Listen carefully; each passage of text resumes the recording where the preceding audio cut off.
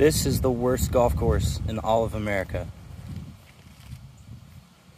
This is Pashcal in Wake Forest, North Carolina. Terrible condition today. Grass is awful. They're mowing actively, so they removed all of the tee markers and just threw them over to the side. That's fine. It wasn't like I was about to hit anyways.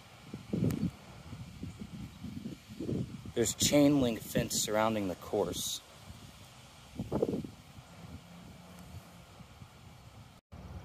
I will say the only redeeming quality for this course is that this was the course that Arnold Palmer played in college at Wake Forest. But that's pretty much it. Tee markers over here. Awful grass. There's not even a cart path on most of the holes. It's just gravel. Some of the holes don't even have gravel. You just drive on the fairway.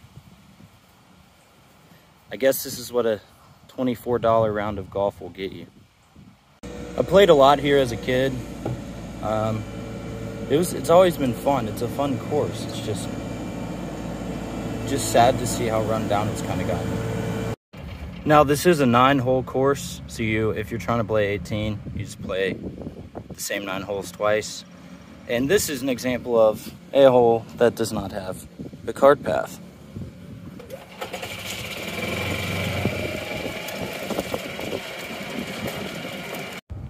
I will say the course does a great job of playing to its demographic. Lots of untucked shirts, lots of t-shirts, the occasional tank top, almost no one wearing spikes. Everyone wears tennis shoes here. There's fire ant hills in the tee box, weeds everywhere. It's just good southern blue collar roots right here. There really is no such thing as golf etiquette at Pashcal Golf Club. You can do pretty much whatever you want. There's guys out here that are, and I'm guilty as well, of drinking 40-ounce glass bottles of Miller High Life. There's even tire tracks on some of the greens. It's really a once-in-a-lifetime experience. You can't get this experience at hardly any other golf club.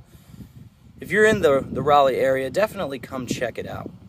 I hope I didn't fail to mention that the quality of these golf carts is absolutely tremendous.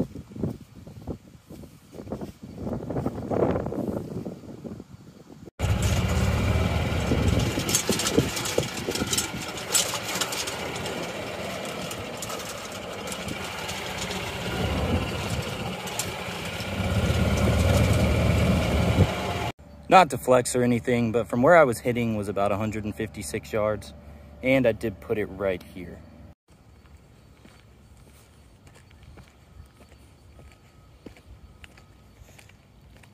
Now, there's no need to worry if you've got a case of the shanks. The fairways are so wide open that you just literally cannot miss them. Now, who couldn't fall in love with a course who has power lines obstructing any type of shot from the 150-yard range? If you forgot your wedge at the last hole, no problem. The next hole probably has someone who left one here too.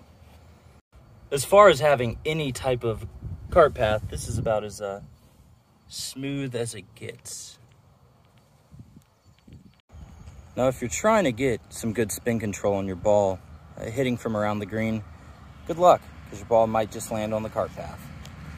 But don't worry, if you're a fan of lots of noise when you're teeing off, just check out this hole.